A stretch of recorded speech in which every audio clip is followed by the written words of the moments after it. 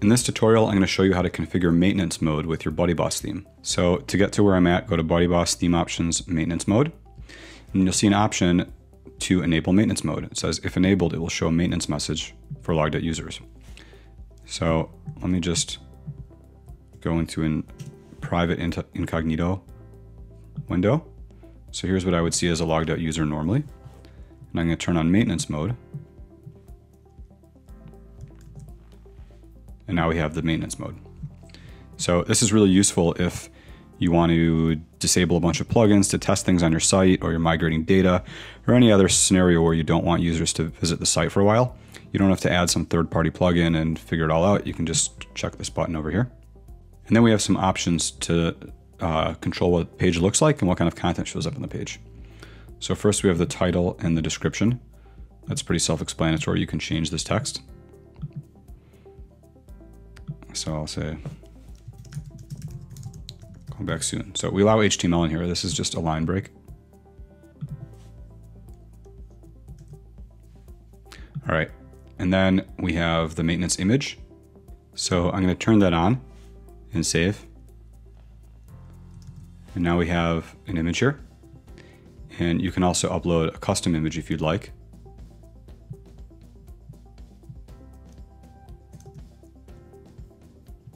I'll go back to the default. And then we're going to enable the countdown. So here you can see back online date, enter the date the site will come back online.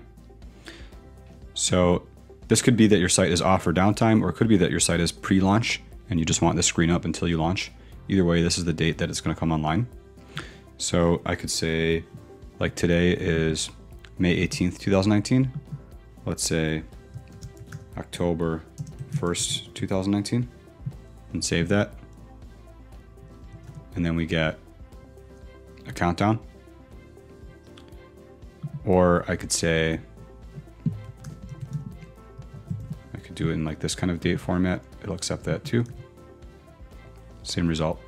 So we get a countdown. This is, you know, it might be that it's coming back online tomorrow, or it might be that this is like a pre-launch thing. In both scenarios, this would definitely be useful. And then we're going to go for enable subscribe. So if I turn this on,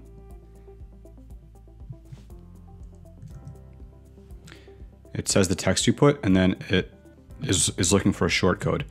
So for example, like if this is a pre-launch site, or maybe it's online but it's down and you want a contact form, you'd put in a short code. So maybe through Gravity Forms you create a short code, or through some newsletter, active campaign, some sign up thing like that, you get a short code and you could paste that in here and it will display on your maintenance page.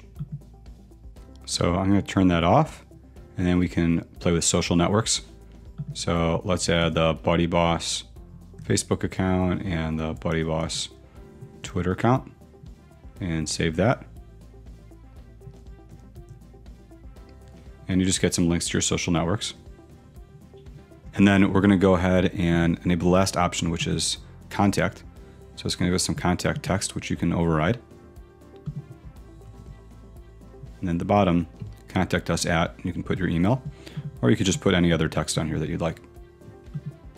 And then of course, once you're ready to go live with your site again, you just turn this off and everything's back to normal.